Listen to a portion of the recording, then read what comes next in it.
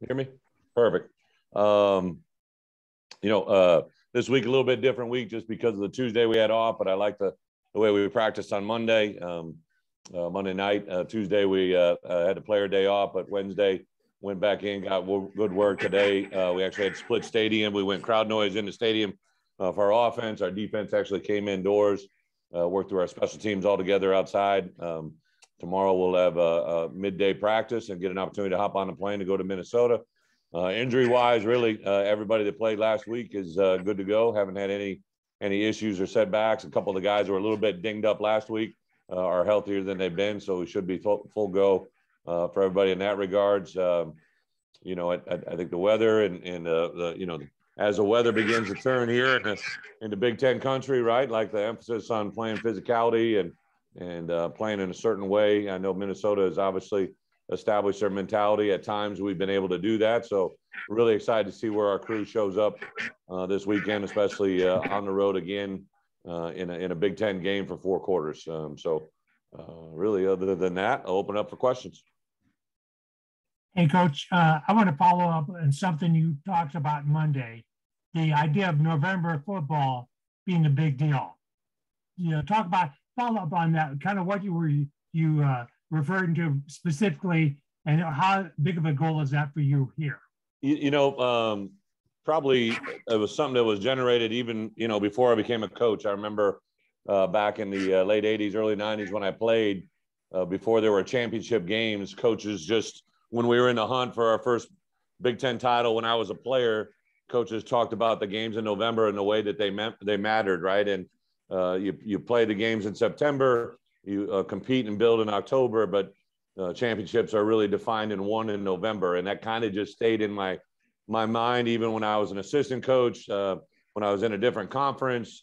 When I came back to this conference, there wasn't Big Ten championship games yet. So it really that's the foundation of it. And then explaining to our guys, right, we're a 3-6 football team, but we're playing the team that is in the lead in the Big Ten West. They're 6-2 overall, 4-1 in November. And for them to get to the championship game, that's I know something that I've heard and seen from their publications that playing the football in the month of November is important. And even though we're not probably competing for a Big Ten West title, I want the mentality to be established now for our team when we are in that position. They understand what I'm talking about. The weather changes a little bit. The preparation, the ability to execute things is going to be affected by the weather as you go down this stretch. I've played in some weather games against Minnesota, both at their place and at other institutions that I've been at where there's been snow on the ground. So it's a different culture. It's a different mind frame, and I want our players to know the difference in that. Thanks, Coach. Yep. Hey, Coach, it's that time of year where we start to see kids hit the portal, and I saw a comment from you this week that you're combing through that. Is there a particular profile you look for in a kid who's looking to find a new home? It's a great question, and I think every case in that scenario is different, right? Like kids hit the portal for a variety of different reasons. Since I've been here, we've taken grad transfers, we've taken multi-year transfers, we took 1-year transfers. It really, I would say that the way that we've approached it is if someone can come in and fill a role for us at a position of need, that we maybe have younger players or players that we don't have a lot of depth, or in certain scenarios, because of the transition of the roster since I've come here, the way we play offensively, defensively, we've gone to a 3 down front, right? So I've already talked about the need for certain positions that hadn't existed. So really that's the only qualifying factor is if someone can come in and help us win a championship, but they also have to fit into the University of Illinois, right? So they have to fit an academic profile to get cleared before we can even make a scholarship offer or an opportunity to get a transfer player in here. We got to check the box because academically Illinois and 2 other Big Ten schools are in a position that their rules to get in school here are completely different than any of the schools we compete against. And that's a unique obstacle that we just have to either deal with it or find a way to get through it, or we just can't recruit them, which commonly is a little bit of an issue because other schools in our conference can, but that's a process that we're working through within the university. Thank you, Coach. Yep. Hey, Bret, you made mention of how PJ and you are very different, but it seems like you have a lot of respect for the way his program plays. When you see that, like, obviously he's had time to build that up. What do you see in his program that you'd like to build up in your program? When I say that, I'm just, well, you guys get it, right? Like from a media standpoint, we're just kind of different personalities, people. But I've known PJ a long time, have had great respect. Anybody that's worked with him have talked about just the way he's committed to his beliefs, right, and his thoughts.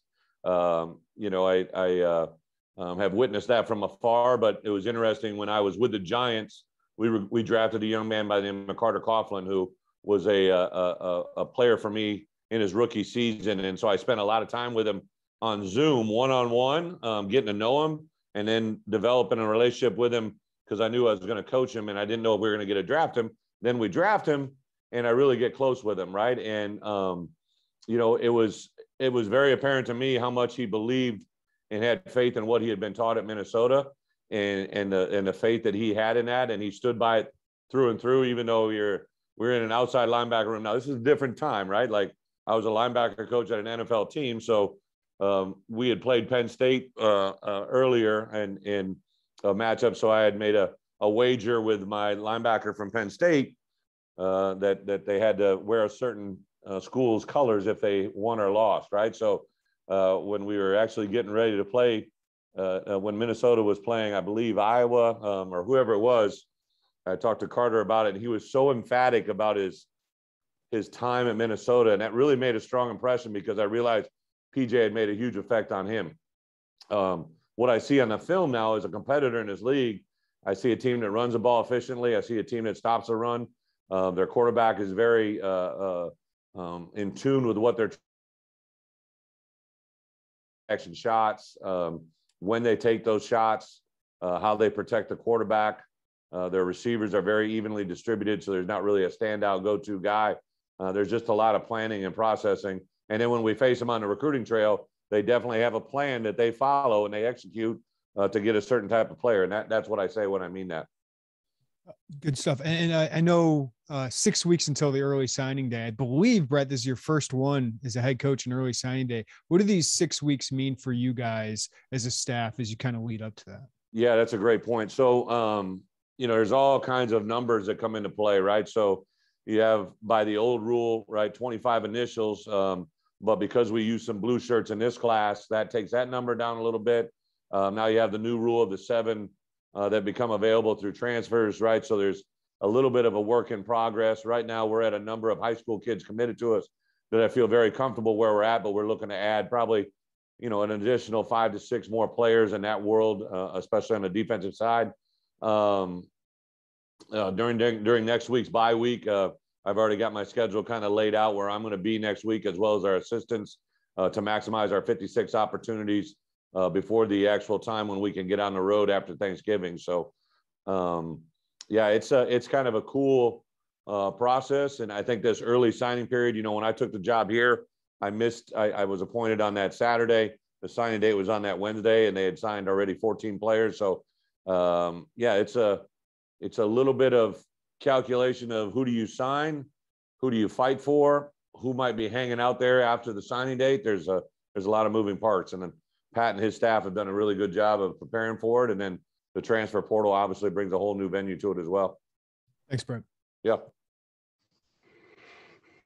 Coach, when you were a linebacker coach at Iowa, you were there for Kirk's first year, 1999. Somewhat similar to this, you had a lot of close games. Lost to, I think, Minnesota by 4, and they were a ranked team. What is it about the first year that, it just seems like there's a lot of first years for coaches where close games, trying to get over that hump is really difficult. Are there any parallels from that to this? Robert, it's a great, I would say, I don't really look at it as that one season, right? I look at it kind of a accumulation of different things I've learned. That was a transitional year. I was a holdover from Hayden's staff with Chuck Long. We were the only 2 guys that were held over. So it was a new way for us to learn, right? I learned from Norm Parker, God rest his soul, who's no longer with us, that I learned a lot of really good defensive football. Phil Parker, who's the D coordinator there now, was the DB coach. He and I were young bucks at the time together and kind of grew up at that time in our lives with a new staff. I do think that first year we only won one game, if I'm not mistaken. There were some close ones, but there were some ugly ones too. So I draw from a certain phase of it. I think the number one, I don't really look into the close, not close. I look more into the execution and the understanding of what we're looking for. When we've failed this year, right? Like, it's very clear to me when we've failed to get a W, it's really the ability to sustain winning football for 4 quarters, or in Penn State's case, 4 quarters and beyond. But those 4 quarters, it's just the urgency and the awareness that every play matters. Like, I think players that haven't won a great deal don't realize how much that concentration has to be there for 4 quarters. And, I've already had some preliminary discussions, even during our first bye week, with Tank and our crew about how we need to get that to go forward. And that we've lost a number of close games that you referenced to, but I can really pinpoint when that game was lost and why. And that's the areas we're trying to attack more than anything. Thanks.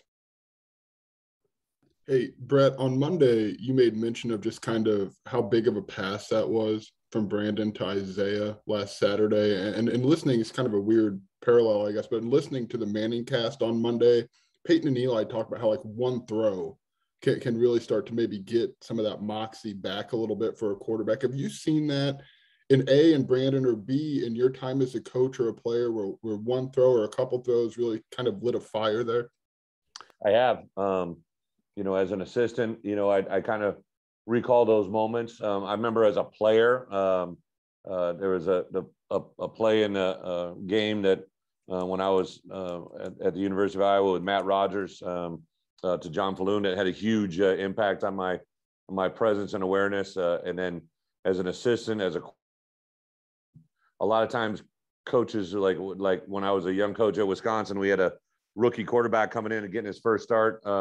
And we really wanted to have some easy completions for him to get that, and it worked really like a charm, right? And we went on to win that game. And then in the NFL, I've seen it literally like it's a connection with a receiver, or more of a concept that once a quarterback feels it and sees it, he gets in that groove, and it's hard to get him out of it. But we got to keep coming back to that. We got to do those things over and over. And like I said last week, I wasn't surprised by the way BP played on Saturday, judged by what I saw Wednesday, Thursday, and especially on Friday. So I'm excited to get to that period tomorrow and kind of see where I think BP's at. We had another really good day today. So I'm excited to see where this thing can go.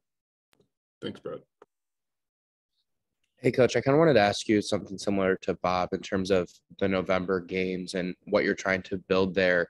How do you go about building that understanding of, hey, these games now matter for not just currently, but the future of understanding of how you're going to win these games to eventually play for a Big Ten championship, or at least that's your goals? Simple thing, Alec, so when I got here, we talked about going into our winter program, how important, every week is, and week 4 is just as important as week 8, just as important in week 10. When we got into spring ball, week 1 was important, but week 5 was very important, right? And now we're in the middle of the season, and, we have guys maybe that have lost 15 pounds, or we have a guy that's put on 15 pounds, right? Or a guy that we kind of stress, hey, you got to take care of your body on the front end of this season so you can be better prepared for the back end of that season. So there's all of these things that I've tried to tell these guys about, but now we make them aware of them, right? Like, the only way you can learn is if you're aware, and it doesn't do you any good just to speak of it and talk. They got to feel it. They got to understand it. They got to get it into their head by the proof of what they've seen, right, and what they've felt. And there's some really good examples of that we're working through right now. There's some negative examples that I pointed out to our guys. It's exciting because I think they're beginning to realize, oh, that's what he was talking about, right? Like, I see what he's talking about now, but it's too late, right? This is our 7th Big Ten game, right? We got 7 games going into this weekend, right? 6, this will be our 7th. We got 2 more after it. It doesn't do us any good to go back to the first week of winter conditioning and talk about the way you approach the weight room, your diet, your nutrition, your sleep habits. It doesn't do any good to talk about that now, all right, because we talked about it back on the front end. So now there's just that much more awareness. And then the other part is now these guys have lived it and they've felt it. So even though that, we got some good seniors walking out the door, some of these juniors now, they're like, oh, hell yeah, that's what coach was talking about. And they'll be a little bit more receptive to what we're doing. Because I think they know we've made progress as a football team. And I'm excited to see where they go on Saturday. You mentioned there's some positive examples of them kind of understanding this and then some things that you kind of want to build on. Are you comfortable sharing any of those, either positive or negative examples? I think that, you can see positives. I think negatives are always better left in private, right? Like there's a great quote I always look at: praise loudly and criticize softly. Obviously, you guys took a negative moment a couple weeks ago and ran with it. So I don't think I want to go down that road anymore. I think the part that as a head coach, like you constantly reinforce to your staff is let's really, really try to show why something good happens. And the things that we want to build upon, let's make them understand and make them aware of it. Because a lot of times guys are oblivious, right? And it's just part of life, right? Like when you're young and you are consciously or subconsciously not getting where someone wants you to go, a lot of times you're going to fight, you're going to resist, and you got to show them why these things are happening. And that's the best thing we can do as coaches. Thanks, Coach. Appreciate it. Yep. Coach, I got one more. Do you like where the open week is? Do you kind of, I know you have no control, but do you kind of, is the timing pretty good for you guys? I'm sorry, Bob, what was it? The open week. Is it timing for you guys? And how are you going to take advantage of what you want? Yeah, so when this schedule came at me and we realized we were playing in week 0 because of the Ireland trip, I was excited because it gave us 2 bye weeks. We've always traditionally, since I've taken over as a head coach, we've done very, very well in bye weeks. Even when I was in at Arkansas, I thought we fared fairly. What drove me next year to do the opening week 0 again against Wyoming, because I knew we'd get 2 bye weeks. I think bye weeks are beautiful, right? It allows you to take a moment to gather yourself, really develop your players. For us as coaches, bye weeks are completely different than game weeks, right? Like, when you're into a game week after week, you kind of just get into this standard mode of operation. I have recruiting set aside on a daily basis. I have football set aside. I have Zoom calls set aside, and there's a plan for our coaches. In the bye week, you get to take a breath and really concentrate deep hold on what your roster is, what your roster needs to be, what you can attack in the recruiting world, and still get good at X's and O's. And obviously we'll do a lot of prep on Iowa during next week's bye week to get a little jump on them. So yeah, I'm excited to get into that bye week and kind of see where we can take it. Thanks, Coach. Hey, Bret, when you're looking at the transfer portal, are there players that for whatever reason would not be eligible next year that you would want to take a look at? And I don't remember all the ins and outs of why that would be, but I think if they're transferring a second time, they might not be immediately eligible. Yeah, there is, right? So right now there's just a one-time transfer, right? So even our players that, anybody that tries to or wants to enter the transfer portal here, I just warn them, like, listen, you don't know where the NCAA is going to go with this stuff. If you've already transferred once, if you transfer twice, there's no guarantees that you're going to be given that opportunity. Grad transfers are a little bit different deal.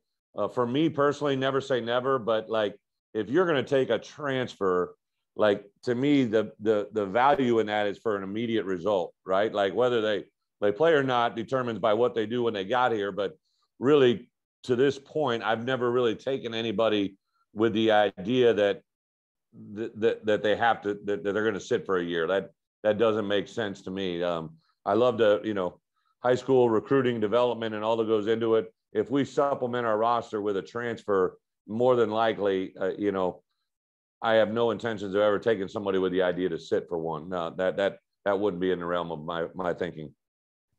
Makes sense, but I wanted to see your thoughts. Yeah, the only thing that possibly could ring true a little bit, I guess, would be is if someone had an injury that might, prolong their window, and they have a red shirt available, that if the player made enough sense and if there was ties, especially like I'm telling you, like if you're from Illinois and you're somewhere else and you want to play here, door is open, right? Like if you can help us win, that's an easy one. You know, it's been one of the things that I do first thing anytime we're playing an opponent is we look at, you know, obviously them from a personnel standpoint, but I circle every player that's from Illinois, right? And it's just been amazing to me the amount of players that I've seen at other programs that we've competed against where they're the, you know, leading rusher, or they're the leading tackler, or they're a 3-year starter, or they're a prominent player at this position. Like those players jump out to me because it makes me know what we can gravitate to